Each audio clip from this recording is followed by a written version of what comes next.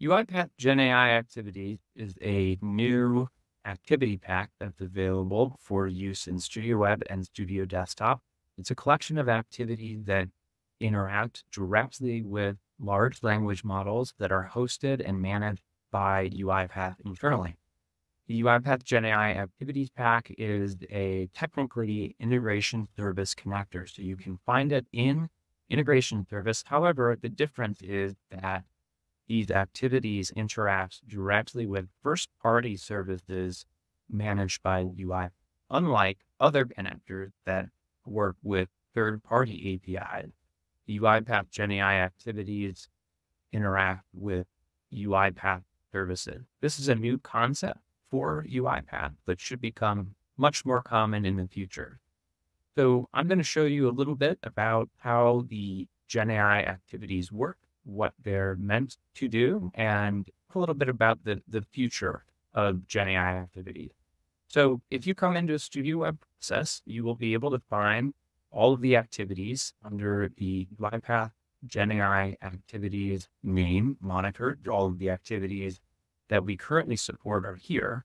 The first activity that I'm going to discuss is something that should look somewhat familiar to users who have experience with the other Gen AI connectors. By other Gen AI connectors, things like OpenAI, Azure OpenAI, and AWS Bedrock, Google Vertex. There's a wide variety of Gen AI connectors that we support that allow users to use their own instance of these services and directly submit requests to those third-party models and use the outputs in Studio Web and your desktop. Again, this is going to be a little bit different because these Gen AI activities are working with models that we manage internally. So the first activity I'm going to talk about is content generation. This should look somewhat familiar to you who are familiar with the Gen AI connector. In that, you can build a prompt however you like. So the prompt, again, is the question or series of context and information that you're submitting to a large language model with the intent of getting an output and using that output directly in your workflows. Many use cases can be accomplished by building a custom prompt. You can use variables, right? So I would be able to use any variable within my workflow in this prompt. I could use arguments. And in that way, you can really make your prompts completely dynamic. And so this is very similar to the Gen AI connectors in the sense that, again, you have full control over the prompt and you can select any model that UiPath offers support for very easily. So the model name is a little bit different in the sense that we will offer models from many different vendors, both closed and open source models should be available here in the future. Right now, you'll see things from Azure OpenAI and Google Vertex. We'll also be adding multimodal models, so the ability to emit an image along with your prompts for the model to consider in terms of providing a response to image analysis, classification, object detection. Those types of things can be accomplished in the future when we have vision model capabilities here. So very easy to switch between models and vendors. The only other way you would do that currently is by using multiple integration service connectors that require your own service instances. So again, you would have to use your authenticated instances of Azure OpenAI or Google Vertex in order to switch between models like that. So that's an added bonus. Just any other integration service connector, you will need to add a connection here. There will be multiple connections available. But again, because it is a first-party service, all this entails is clicking connect. In the future, this will be a process under which you'll only have to connect to the Gen AI service once, and you'll only see one connection for the tenant. There will be additional governance audit controls available for that connection in the tenant. But again, in the future, there will be no need to manage multiple connections. So I select my model, and then I can type in a prompt. Who was the winner of the 2018 poll? Great. So there's a couple of other options that are going to be available within content generation. You have the option of adding PII detection. So use case here would be, for instance, I want to determine if any of the information submitted in the prompts has PII. And then you have also the additional option of filtering that PII. So in other words, masking the PIIs so that no information is submitted, or no PII or PHI is submitted to the model. That might be a very important thing for users to have control over. We'll also be introducing, from an admin standpoint, the ability to review and monitor what activities are picking up PII, so that you can offer a little bit more control, have a bit more security and auditability for these activities. So lots to come in the future in the way of the administration experience and governance. You'll also have the ability to use context grounding. So context grounding is going to be a really powerful means by which you can add additional context to your prompt. And what that effectively means here is I could reference the files. For instance, I have a download file activity from Google Drive or from OneDrive or from whatever a file is available as part of the workflow. I can add that file. And what's going to happen in the background when I submit this prompt is we are going to be able to find the necessary context to answer the prompt. So for instance, let's say I have a file that describes a particular product and how it works. This is a product support use case, let's say, and I have a question that is being passed in from an email from a user, and I want to reference that file to get the appropriate answer. And imagine I might pull in that file here, and what's going to happen is, again, backend services for UiPath are going to traverse that file, find the most relevant information based on this prompt. So let's assume this is not who was the winner of the 2008 Super Bowl, but instead, why am I having login problems with some description of an issue from a customer help desk type of situation. And so I'm going to reference the file, make sure that I have given the model the necessary information to answer the question, and this will all be answered according to that context. But that's going to be a very powerful way to make LLMs accessible and usable for a specific proprietary use case, right? As opposed to just using the publicly available or public domain information that these foundation models are trained off of. You're also going to have the ability to reference an index, and an index is basically going to be a pre-populated knowledge base that has a variety of different document data that can be organized into a knowledge base available in an orchestrator bucket, and I can traverse across that entire knowledge base and look for information that would be meaningful to answer my prompt here. So I'm going to actually go ahead and select none here just to give you an example of how this process might work, right? So I'm going to disable these other activities, the log message, to show you the output of the content generation. Mass text is not something that I'm interested in. I'm interested in top generated. So this is going ahead and taking the output from the model, again, for my question, my query that I submitted here, and returning the highest confidence score output. And so if I select generated text and I have it set at the info log level, I should get an answer to who won the 2018. Let this run for a second.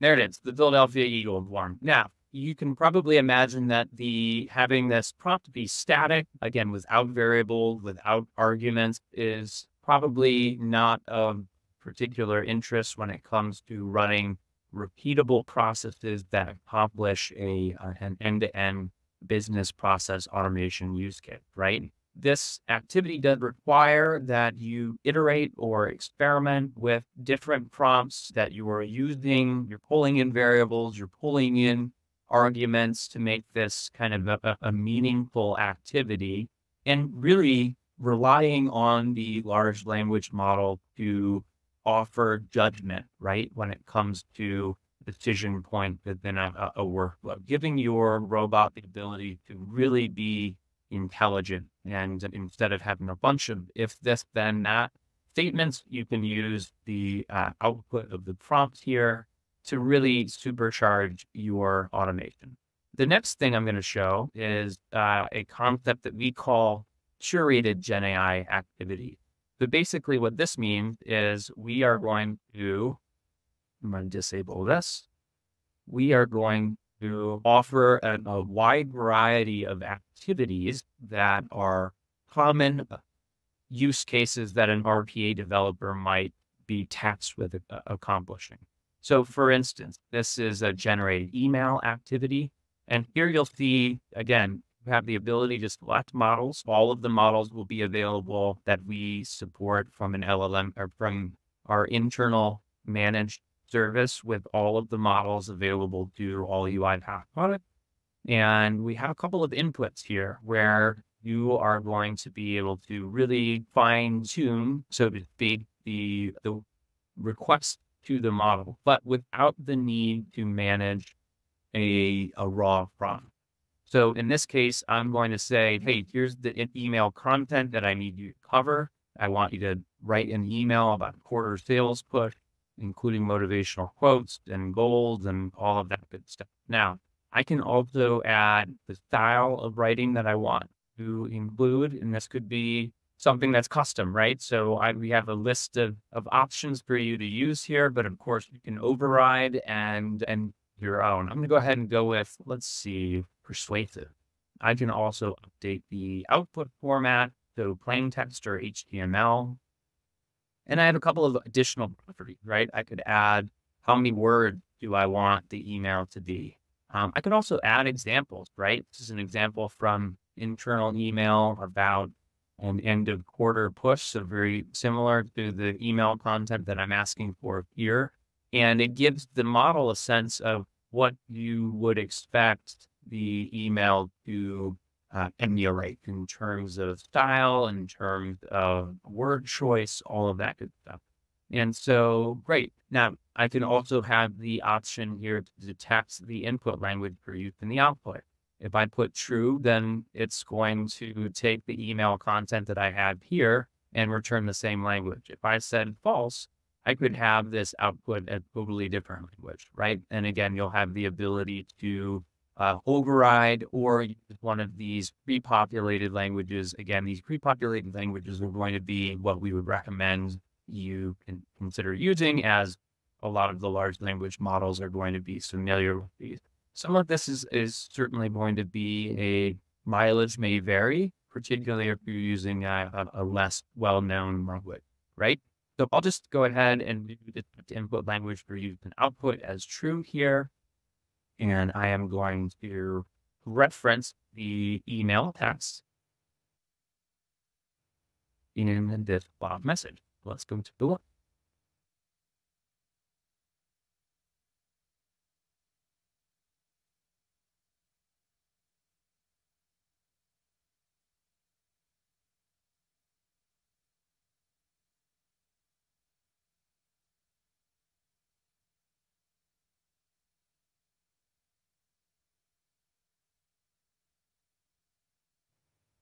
Great. So here you can see it took my instructions in terms of what the email content had to consist of. Again, I'm giving that bullet point, not like I'm writing the full email. That's the job of the activity. You can imagine a lot of different use cases where generate activity would be a really meaningful curated activity to include in a workflow. For instance, I have, like we talked about before, I have a product support query coming from a customer. I want to respond to that customer in a meaningful way. And within my content, I'll give it expectations in terms of what it covers.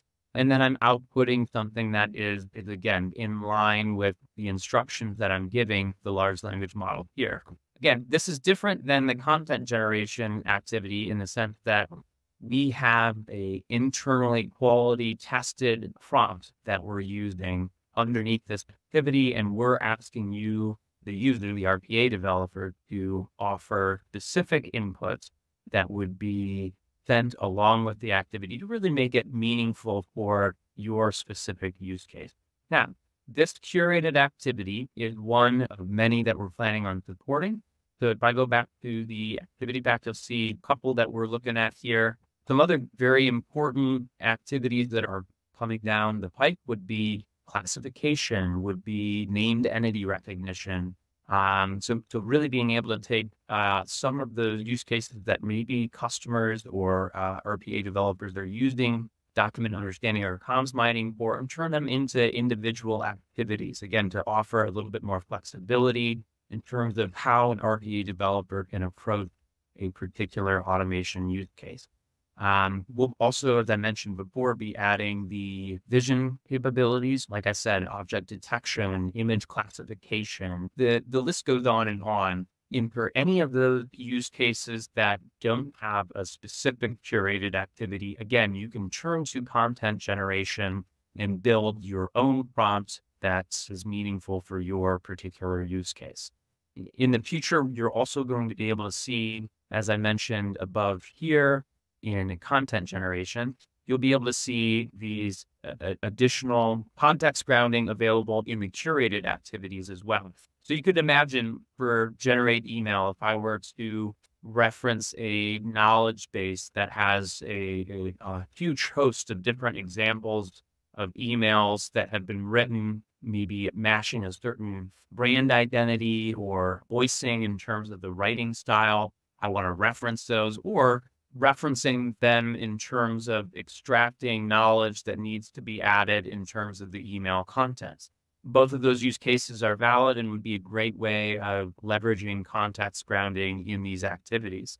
You can also imagine context grounding being meaningful, for instance, in summarization, right? So this is another activity that we offer in Gen AI activities, where maybe I need to reference a very large knowledge base or a document, let's say hundreds of pages, in terms of summarizing that text. If I were to try to input that into text to summarize, I would very quickly run into context window limitations. So there's, of course, hard limits for the models. Some of them are much larger than others, but there are hard limits in terms of how large the prompt can be. And so using context grounding is a great way to get around that hurdle and be able to reference a large document or a large corpus of data and really enrich the prompts and the quality of the output coming from the model. So that's an overview of Gen AI activities. I hope that was helpful. Hope it gives you a sense of where we're going in terms of adding additional curated activities. And for all of those use cases that can't use the curated activities, of course, the ability is there for you to become a great prompt engineer and manipulate your prompt to meet your unique need. In the future, we'll also be adding additional abilities to, for instance, hey, I have a great prompt engineer on the team. They're going to build out or iterate on the prompts, decide on the model that we're going to be using, and then they're going to create an activity out of that. That will be a totally valid use case that we look forward to supporting in the future.